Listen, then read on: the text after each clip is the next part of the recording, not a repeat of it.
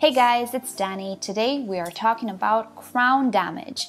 This is not crown rot. It does have a few of the same effects, but it actually can be handled a little bit differently. So I'm gonna show you exactly how it looks like. I'm gonna tell you what happened to this orchid and why it looks like this, compare it a little bit with crown rot, and of course tell you what's gonna happen next, what can you do for the orchid, and just have a little discussion about why sometimes top leaves on Phalaenopsis orchids can simply dry up. So before we start, don't forget to give this video a like if you end up enjoying it, and why not subscribe? It is free and I post multiple times a week. But if you're feeling extra about it, do consider further supporting my channel by either visiting the affiliate links down below, checking out the merch, becoming a member, or using the super thanks option down below each of my videos. Righty, so let me give you a little close-up just so you see what I have here. This is a miniature Phalaenopsis orchid. Which one is it? Oh no, it's the big lip one, the one that creates beautiful flowers which look a little bit like the Sogo Vivian.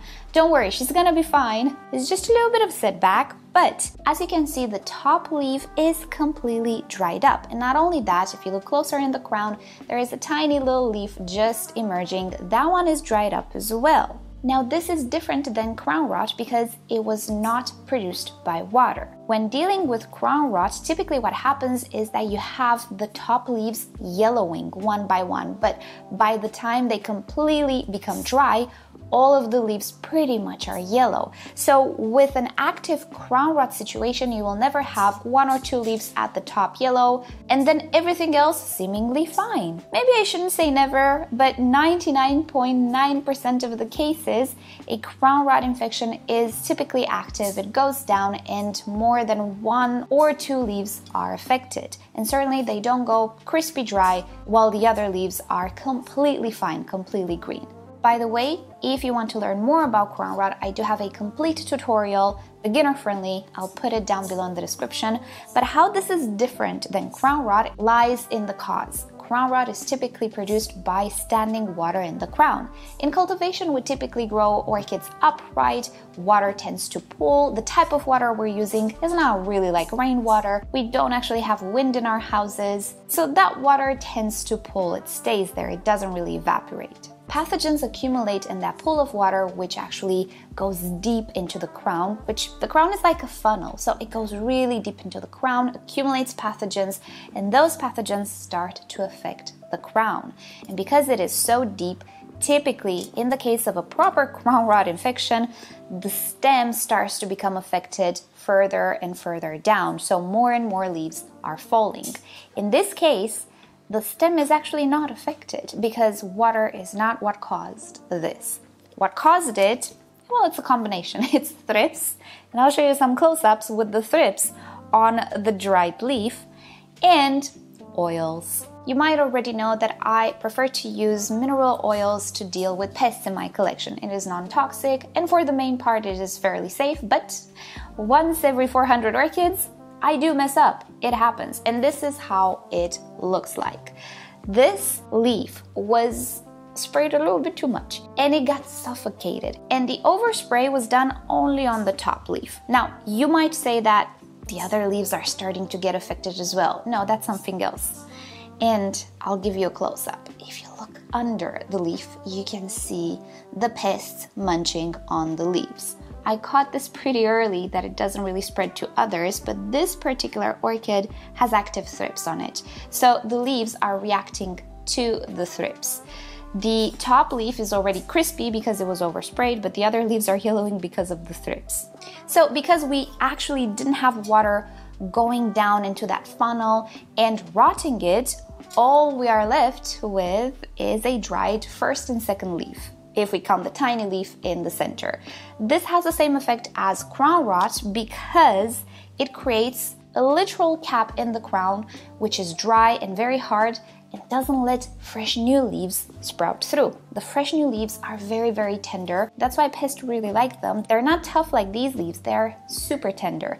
So they cannot push through this cap. And I personally cannot rip it out because I'm gonna rip the entire crown, including the growth bud. So it is pretty much the same effect as crown rot minus the further infection. What to do next? you might ask? Well, there's nothing to do, and you really don't have to do anything. In the case of crown rot, I talk about that treatment with hydrogen peroxide and cinnamon, which is meant to destroy the layers which are sick. The tissue layers in the crown have active infections in the case of crown rot, and they need to be removed. You cannot really hack into the orchid because you can actually damage more than you should. The aim in crown rot is to save the bottom part of the stem. If we start to hack at it with other tools, we might do more damage than good. So what I like to do is use hydrogen peroxide, which not only kills off pathogens, but also destroys a few layers of tissue. And then I like to add cinnamon, which helps dehydrate the area and keeps it sealed. So that's why in that case I use hydrogen peroxide and cinnamon. But in this case, it's absolutely not needed because the stem is fine. It just has a cap on top. So no need for treatments. Treatments will actually do more harm. The only treatment to do on this orchid right now is to take care of the thrips. And see, I oversprayed the crown area, but not too much the other leaves. I messed up, it happens. Now, just like in the case of crown rot, once the infection is stopped, the orchid will act in the same way. If the crown is impaired and new growth cannot grow from there anymore, it will produce a keiki. And in this case, it's a basal keiki because we don't have a flower spike. In some cases, if you still have a flower spike, a keiki can be produced from there. So if you see this happening to your orchid, do not cut the flower spikes, even if they don't have flowers anymore, because you might actually obtain a keiki from there. And with new keikis comes perpetuity. The orchid will continue to live on. What you need to do at some point is separate the keiki either from the base, either from the flower spike, pot it separately, take care of it, and it will take the place of the mother plant. It will be a perfect clone of the mother plant, same flowers, same behavior, minus pest, hopefully. But until that happens, we need to take care of the mother plant because it feeds the keiki. So right now, I will do my best to remove these pests, and let's see if I can remove. No, I can't really pull on these leaves. They are young leaves, they don't even have that abscission line. The abscission line is a line where leaves, when they dry, they can be separated seamlessly.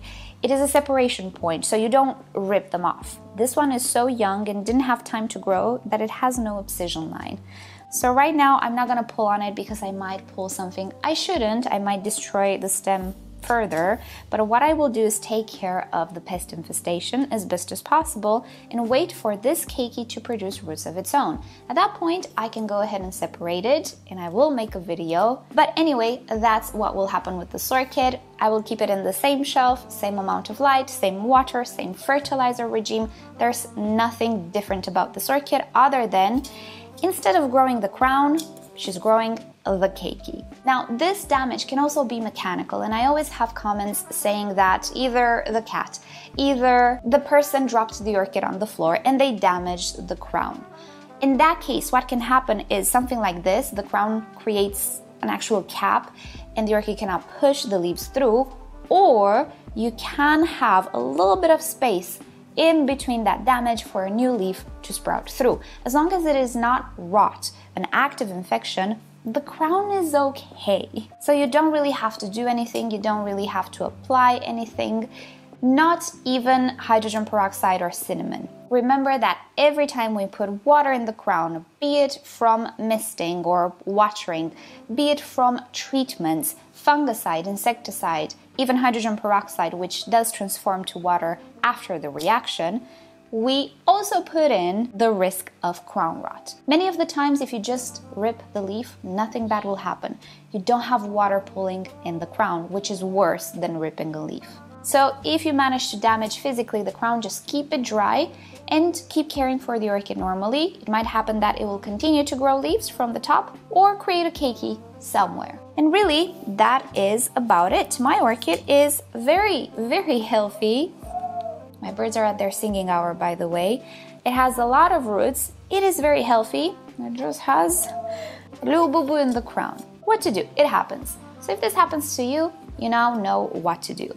Alrighty guys, Thank you so much for watching. Sorry for the birds. I hope you've enjoyed today's video. Hope you learned something new. If you want to see videos for other plants and most importantly aquariums and aquarium plants, check out my second channel. It is always linked down below in the description. And for orchid tutorials, subscribe to this channel.